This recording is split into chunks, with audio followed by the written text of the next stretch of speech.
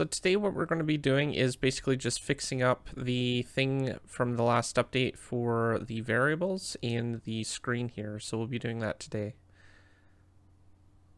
The first thing that we actually need to see is what the GUI looks like. So if we click on it, we have a couple different options here. We have a value and fixed version as well as a default name.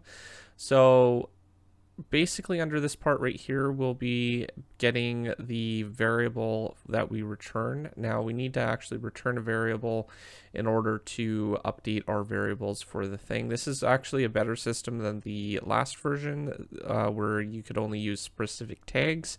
So we'll be using this right now. We need to create basically a return or a procedure so we can return this procedure later on.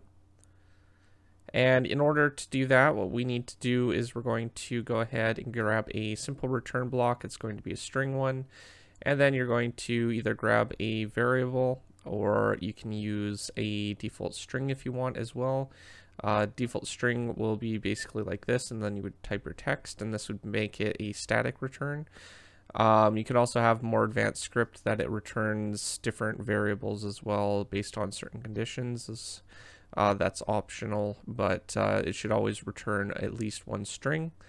And then the other option is to basically return a variable, either a NBT variable on the player or a global player persistent or lifetime variable. So when you right click on the block, it will basically get the value from the block NBT and then pass it over to the entity, which can be then read by the return block. So basically we'll be doing that first. Now this is the script that I have for the right click.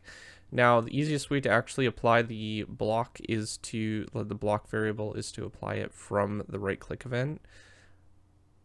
So we'll be quickly creating a variable so we can basically get pass over the name of the block to the entity, so when we use it later on it will be able to actually read it from the player instead.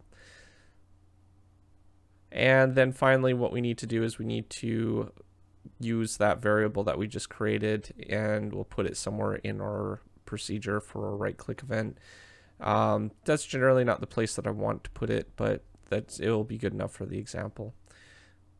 And then finally what we need to do is we need to find the block NBT, so we're going to place that here. And then I'm just going to make sure that the name is the same as the block where the GUI was using before. Once that is done, we can simply return the variable that we just set. And then we're going to make sure that we get that fixed variable that we just created. It will show up in this tab now, and then we'll basically can't use that name over here, but it will use the return value from the string that we just created. So testing in game, we can see that it returns the monitor name, which is exactly what I created in the script. Outside of that, if you are new to my channel, don't forget to subscribe, comment down below, rate the video, and I will see you guys next time. Thanks for watching. Peace out.